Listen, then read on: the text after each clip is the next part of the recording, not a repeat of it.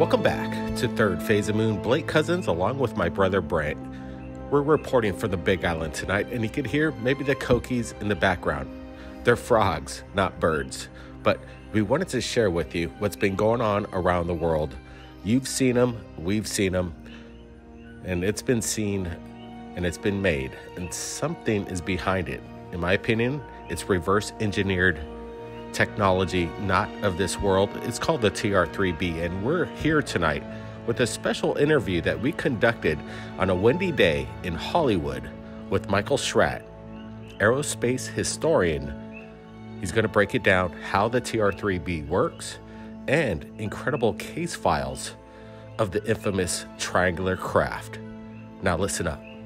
So this is actually 1990, Barnsley, England. This is a 30-year career police officer. This is his original sketch. Now this is coming out of a Fleetwood Mac concert, believe it or not. His wife was with him. They were driving down the road, exiting the concert, and he looks off to the left and he sees this gigantic black triangle that emerged from this dark cloud. And he's absolutely astonished at what he saw. Now when he got home, he drew this picture. This is his original sketch. This thing was about 200 feet per side. It had an indented section in the center. On these rectangular window sections, there were people there. So I'm going to move on to the next one. So this is his original sketch. Here you can see my cleaned up AutoCAD drawing. And this is this cross beam and girder construction that pops up in the Hudson Valley Boomerang, multiple other cases. Here you see these human-like figures. I'm going to move on to the next one. Now this is my first pass illustration to give you an idea what this thing looked like, and these have been sighted all around the world at this time. Gentlemen, you had a sighting of one of these, so we know that this has been seen. Now what we want to do now is we want to take and go to his original report. This is his original report. I'm not going to read the entire case here, but something I want to talk about here. This is his report. The side of the craft appeared to have several illuminated windows, and at one of the windows I saw 2 to 3 figures that appeared to be human. This is not an ET spacecraft, this is one of ours, paid for by classified black budget funding that has been going back for decades. We know that during the Clinton administration, we were spending $100 million a day on black budget programs. These things have no congressional oversight. They have no public scrutiny. They are off the radar screen. The President of the United States does not have a need to know. He hasn't been cleared. He doesn't have a high enough security clearance. He's a temporary employee, so we're not going to get anything from him or whoever's elected. So it's incumbent upon us to track down these legacy witnesses who worked in these black programs. Now, all of this was the very first pass on this case. So I went to my friend Joseph Wraith. I'm like, Joseph, can you take it to the next level? Can we do better? Here's what he came up with. And hopefully Cousin Brothers can insert a little bit of a higher resolution JPEG here. But this accurately depicts what this retired police officer described. And you can see this cross beam and girder construction on the interior section. We'll go to the next one here. And now we've done a little bit of a blow up. So if anyone thinks this is an ET spacecraft, go knock yourself out. I got a bridge to sell you on the San Andreas Fault. These are our technology. We know that because of what the witnesses are telling us. What are they telling us? They're telling us that they're hearing a low frequency electrical humming noise like a sewing machine or an electrical transformer. We're seeing multicolored lights on these craft. We're seeing craft tested on Thursday nights. When you put all this evidence together, we absolutely have made a breakthrough. There's no doubt about it. So let's go to the final rendering here. And at this point, it's case closed. We've made the technology. We've made the breakthrough. These are our craft used for multiple purposes. We've always heard that a lot of these triangles, these boomerangs, they're the size of a football field. We've heard this many times. However, in this case, we've got a triangle that is not the size of a football field, but in point of fact, a football stadium. Credit goes to Linda Zimmerman for tracking down the original witness on here, so I want to give her credit. Now, she interviewed a reference librarian. This is November 1985, Yorktown Heights, New York. This is all within this Hudson Valley Boomerang wave. Now, if you can't trust a reference librarian, who are you going to trust? So somewhere we have to draw the line here. We have to consider this reliable witness testimony. So she's waiting for her husband, and this 800-foot long, 60-degree isosceles triangle, black, basically hovers over her car. She looks up and sees this thing. This is what it looks like. We had a white light at each corner. There was a series of white lights on the back, and this thing is about 800 feet across, the size of a football stadium. She noticed that there was an iris that opened up on the bottom of this thing, and a red light came out from the back of this craft, went up inside the iris, and then it closed down. Now, before this iris closed, she got a good look on the inside of the craft, and she said that what it looked like was stacked apartment complexes, like terraced apartment complex with white lights on the background. So this is the very first pass of what this craft looks like. Here's my AutoCAD drawing that gives you an idea. And again, this is a reference librarian, November 1985. Her name is Maureen Davis. We want to give her credit. But it's the same type concept here. We've got white light at the corner, this red light detached from the craft. Now, I want to highlight something here. If I go to the next illustration, this is what I thought the interior might look like. I wasn't completely satisfied with what this depiction looks like here. I thought maybe I'm seeing something wrong. Maybe I'm not interpreting what she was saying correctly. So I went to my good friend Joseph Wright and I pitched this idea to him. Can we do a more accurate representation of what this craft looks like? And he came up with what she originally saw, as this thing is hovering over her vehicle. Can you imagine something 800 feet across, literally 200 feet above your vehicle, waiting for your husband, and this thing comes flying by? So we went to the next illustration, and now it makes sense, okay? It's got this concentric ring circle like the banisters at an opera house. This is much more accurate to what we're talking about here. Now, I'm going to move on to the next illustration. We have this red or amber colored orb. This amber light popped out from the back of the vehicle, went up inside the iris, and then this iris closed, and then this thing departed. But the point I want to make here is this is much more consistent with what we believe the interior of this craft actually looks like here. And then here you can see the craft with the amber light up inside. And so again, we can take the testimony of this reference librarian. I think we can take it to heart. She's a reliable witness. Why would she be lying about this? And this is one of 25,000 eyewitnesses that saw the Hudson Valley boomerang wave, which included multiple different configurations between 1982 to 1989. Okay, quick update on Roswell. July 2nd, 1947. We know that the next morning, July 3rd, 1947, that's when Mac Brazel and 7-year-old Timothy D. Proctor came across the debris field. Now, if we go forward in time, you know that the bodies were exposed to the elements for the night of the 2nd, the 3rd, the 4th, the 5th, the 6th, the evening of the 7th, and then that's where the retrieval operation began, and then into the morning of the 8th. So whatever biological material was out there, it was already decomposing by the time the U.S. military got involved. Now, we want to go over to this illustration here by Tom Bogan. This is Tom Carey and Don Schmidt's version of the story. Okay, so we have a main craft that disintegrated over the Foster Ranch.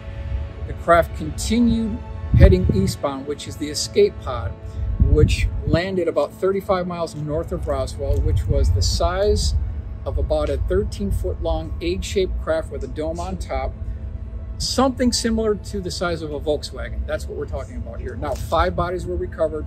1 was still alive. There was a survivor that was seen by Marion Black Mac Magruder at Wright-Patterson Air Force Base, April 1948. Now, we have a witness. We've got to look inside the escape pod, which is kind of a world exclusive here. This is William Bud Taylor. He was part of the 830th at Roswell at the time. He got to look inside. And so I said, okay, let's get the testimony from William Bud Taylor. I got that from Tom Carey. I went to Rudy and I said, Rudy, can you please provide me with an illustration based on his testimony? And this is what we came up with here. So this is on the interior of the egg-shaped craft. There was a hull breach. According to Bud Taylor, there were flat screen monitors on the inside wall of this egg-shaped craft. There were hieroglyphic type writing on the interior as well. And then there was this fiber optics that we've heard about before. In a nutshell, that's what he described. Now, we've got some new information indicating that the bodies had already exited the craft, but this gives you an idea of what it perhaps looked like when these members of the 519th Bomb Group got there. This would have been the evening of the 7th and the morning of July 8th, 1947.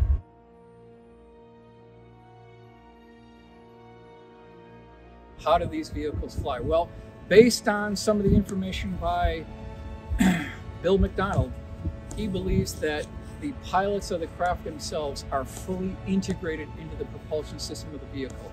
In other words, they won't fly without the pilots. And so there's this brainwave frequency, biocortex type integration that's integrated into the cells on the bottom of the craft. And these things work hand in hand. It's a form, fit, and function type vehicle. They cannot fly without the pilots. Now, we know from the eyewitness testimony that a number of these man-made vehicles incorporate multiple capacitor plates. These are charged to millions of volts, and then when there's a high voltage charge applied to these capacitor plates, there's a movement in the direction of the positive charge. And that kind of explains why we have these CE2 effects. We have these close encounter of the second kind CE2 effects where car engine stalls, we have different type of televisions, we've got radio static. That's all a part of these electrogravitic propulsion systems. Now, we also want to talk about what Edgar Fouché had talked about, this liquid mercury vortex engine that dates back to 1,000 years before Christ with the Vimana scripts. So that's something we want to consider. In a nutshell, according to Edgar Fouché, these magnetic field disrupting devices, they pressurize these things to 250,000 atmospheres, and then they rotate them at 50,000 RPM. There's a resultant decrease in the way that mass interacts with gravity by about 89%, thereby allowing the pilots to only feel 11% of the G's. And that explains these 90-degree left-hand turns, and also explains additional CE2 effects. So these are two propulsion systems that we've identified on these man-made craft. Now, we want to consider, why does a toilet seat cover cost $600? Why does a screwdriver cost $300? That's because the military-industrial complex has cost expenses written into their programs to cover secrecy. So they've got to keep these crown jewels under wraps. It represents our best technology. These are the silver bullets. These are the crown jewels. These are the ace in the hole technology. So when you hear these words, ace in the hole, silver bullet, you're talking about these level 3 or tier 3 type aircraft. These are your Hudson Valley Boomerangs. These are your triangles from Belgium.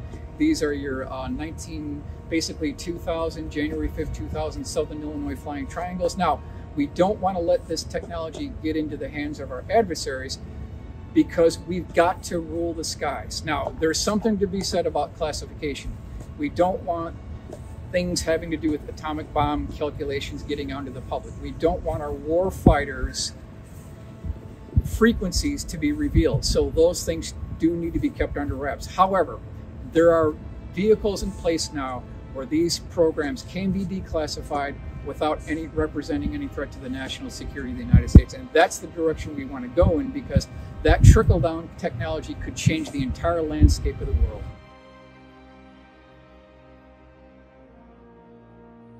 We have enough documented evidence now to prove that Battelle Memorial Institute, which is America's oldest defense contractor, they did receive some of the Roswell debris back in 1947. Now, to expand on your question, anytime you have a proprietary program, it is exempt from FOIA requests. So the Boeing Phantom Bird of Prey, that is a proprietary program. You cannot FOIA that thing. So what the government did in the 40s and 50s regarding crash retrievals is they cut a deal with the defense contractors. They said, we don't care what you have to do, and you can commercialize this information and make it, commercialize it for billions of dollars. What they did is they allowed them to make the money on it, to reverse engineer the propulsion systems of these vehicles and the advanced weapons systems of these vehicles, moving out of the classified scenario and putting it to the proprietary. So this is now under the jurisdiction of the defense contractors. It's proprietary and no longer classified, and that's why senators and congressmen can't get to this information. Michael Schratt, he's got a lot to say with regards to the infamous triangular dark-shaped craft that people have been seeing around the world for decades now.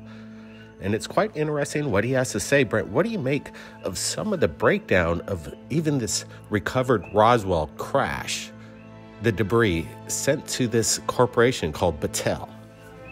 Yeah, Battelle's kind of a company that's kind of under the radar. When people think of reverse engineered technology, they think it's being transferred from the Roswell incident to maybe a private company like Lockheed Martin. And that's pretty much the go-to company when people think that there's a private corporation reverse engineering these TR-3Bs. But in fact, Battelle goes down as kind of the leading source as the company that's reverse engineering these high-tech crash and retrieval technologies. This is pretty good stuff. Michael breaks it down. I like the way it gets into the concept of how these things are run and the propulsion, what drives these things. Pretty fascinating and entertaining and enlightening at the same time.